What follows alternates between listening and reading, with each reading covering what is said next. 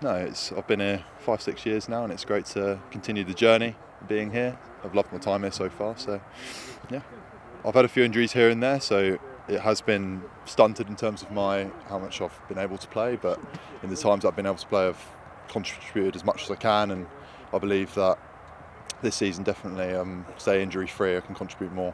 I had a sort of a build up into the first couple of games, starting on the bench, so just allow myself back into that playing routine. So I was out with torn hammy and then torn biceps. So I've had last season I was out for quite a lot of it after sort of January period. So it's good to be back and cracking on.